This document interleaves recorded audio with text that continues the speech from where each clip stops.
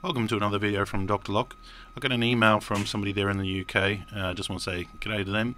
Thanks for the email. They gave me this great little link to what looks like a Tamagotchi toy, basically something to keep you entertained or something for the kids. After looking at it, I was very surprised because this is a Kickfundme page, Kickstarter, and they wanted $655 was their goal. They're up to almost 4.5 million. So that was interesting to me. So I thought I'd go through and actually read about it, because I thought if he sent it to me, there's probably a little bit more to this story than just a little Tamagotchi toy that you're going to play with. So I started reading through, and I noticed a lot of things about this, and you can start to see it: Bluetooth, NFC, and basically what this little tool is it is a recording device for frequencies, and you can use it basically for a number of different things. I mean, when I saw this, I thought, oh yeah, why would I want one? But after reading about it, I kind of do want one. I want one because I can store every fob, every access control, every garage door remote that I come across of every building that I service in this one little device, and even some that I don't even service. If I go to a building sometimes and I've got to park in the visitor parking, it's behind a roller door, I can simply just go there, push this button, learn somebody's remote as they're going in and out, and then I can store it on this device and have it for whenever I want to go back there and park there. So at least that way I can get in and get out and do my job. So for me, I would say, yeah, what a great little tool. For that one reason, that's why I'd buy it. So this thing can emulate, well, not emulate, it can basically simulate RFID tags, radio frequency, infrared, the list goes on, NFC, blah blah blah. So it's got a lot of handy little functions, and what's better is you get a cute little dolphin on it too, which I'm not sure if it works like a bit of a Tamagotchi or so, but I think it does a little bit, and says, you know, keep pushing me, or hi mate, let's play. Do you think, on this one here, you think I'm a joke? You know? Okay. Well, basically this little tool has a lot of bang for buck, and at the moment it's going pretty cheap, and for the money I think I'll definitely be getting one. Very interesting little tool. You can change, you know, basically just go to a TV remote control, put in the brand and start changing the channel on the TV. You can hook it up to your computer for 2-point authorization for some of your accounts, so you can use it as an extra added security feature. And if you look at the frequencies, they're quite intense there. You know, they're most of the good ones we use just about on everything.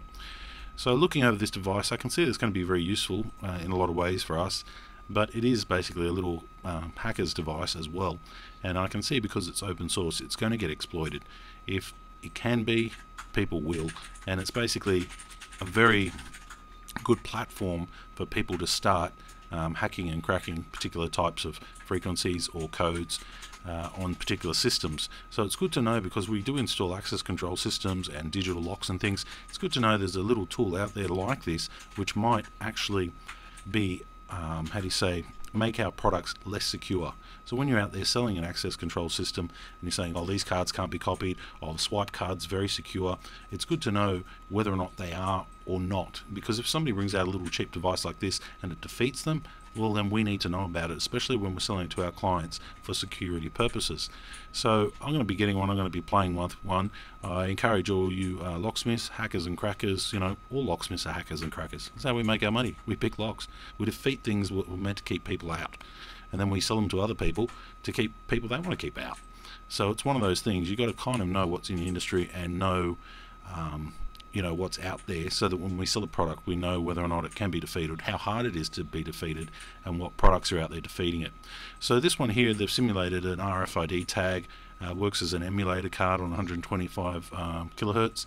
That's nothing too new, and we did also look at the RFID copy little tool here, and I showed you how to, you know, that was used, and how I could simply just copy a tag from a simple access control system for later use. I did also look at another website here, just going off topic real quick, and you know, he's saying that he does all these RFID tags. Now, they install a lot more access control than we do, but the thing about it is that if our tags are copyable, we need to be able to inform our customers whether they are or not. They keep bringing out new systems, new encryptions, new this, new that, but with a platform like this Flipper and the software that can be open sourced and people can work on it, it doesn't take long for things to get hacked and cracked, especially when it's digital. So nothing's really that secure when it's kind of digital. So it's good to know. Down the bottom here, I just want to have a quick look here. Do not copy your RFID tags. Swipe cards, simply order new extra key and add them sequentially numbered to your security system management. That's the right way of doing it, but I think we all know that if it can be copied, people will copy it, and it's just a matter of time until things become even more easier to copy, such as looking at some of the car transponder chips.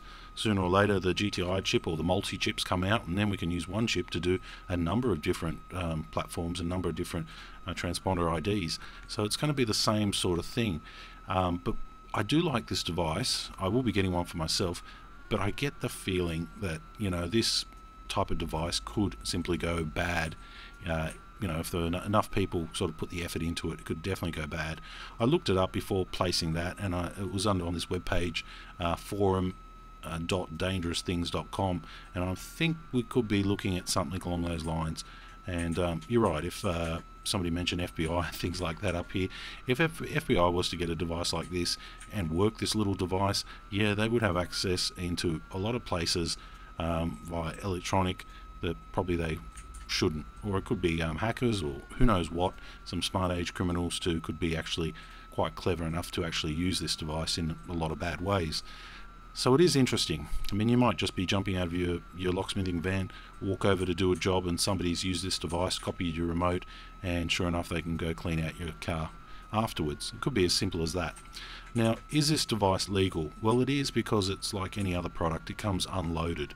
You actually have to load it, download the software, the patches and things that you want to put on it. So on that respect, they've got themselves covered. But it's got so many breakout boards, so many possibilities, that it's going to be very interesting to see where this little device goes. And that's why I'll be buying one to play around with it, to see what it actually can do. Just looking at the diagram over here, you've got a really good battery in it. You've got a 125 antenna. It actually does eye buttons as well. You've got multi-antenna there as well. I don't know why it says 433. It does other ones as well. And it's got a little touch screen and a little dolphin on the front. So pretty cool. The new model I don't think has this SD card on the front, but that's okay. And it is on Kickstarter now. So if you want to do like I'm doing and throw $100 at it, you can order your first one, and then we'll see where it goes from there. Because as soon as people start, you know, smarter people than me get on the computer and they start actually working this little device to complete particular functions, who knows, maybe it might be able to go through a random number of codes for a car. If you're locked out of a Mercedes or a Mitsubishi, maybe it might be able to go through the different codes and pop it open. There is a lot of possibilities here. It also can you know, do the car remotes, kind of look at the car remotes as well. And with a lot of these new like key DIY and Xtool ones, a lot of the time they're using the same code on each remote, and you're programming in the same code. So you might have a car that might open up another car eventually. With that being said, if you get all those general codes that they're using for particular cars, this little device, if it's openware and you can sort of add to it and mess around with it, how hard would it be to continually go through until you can kind of find a code that's suitable? So they're just a couple of things there just to note. You know, you're basically programming your RFID card, then you can use it and swipe. You can do eye buttons as well, which is kind of interesting. You don't actually need that eye button, and where the person supplying the eye button's thinking, oh no, this is the only eye button, you can't get a copy, you've now got a copy. So who knows where that will lead. In this one here, U to F, basically that means you plug it into your computer. Before you get into your Gmail or Hotbox, it's a second level of defense. So you'll actually need to go to your little flipper, get the code, put it in as a second line of defense, which I think is a really good handy tool. Infrared, USB, everything you could want. Change channel on various remote controls, 1,000 remote controls all built in as well. I don't know why you'd need that, but you might. It's open source, so it means that everyone can have pretty much a go at it, and anything is possible, and you can just basically pay people to make whatever you really want. All different types of platforms, and no drivers required, which is really good.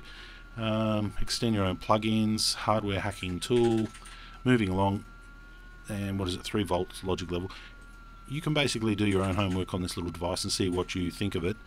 This is an expansion board here, so somebody's made an expansion board and they just simply plug it into the back of it. So I think these little breakout boards are going to be interesting too. I mean, what a good little tool if it helps us in our locksmithing industry to be able to pick up the code, crack the code, or get something open quicker than what we already do. and I believe those little boards just being plugged in the back there can be made. So I think we might see little boards in the future, and we all might be having one of these little tools with us. Here you can download a package basically, and it's just going to operate your computer and tell it what to do. You program it in, and then it'll push so many buttons, all pre-recorded, packaged. So very interesting little device. I'll purchase one. Just wanting to give you the heads up on it so you can read for yourself, see what you think about it, and yeah, make out what you want and see the potential that it has.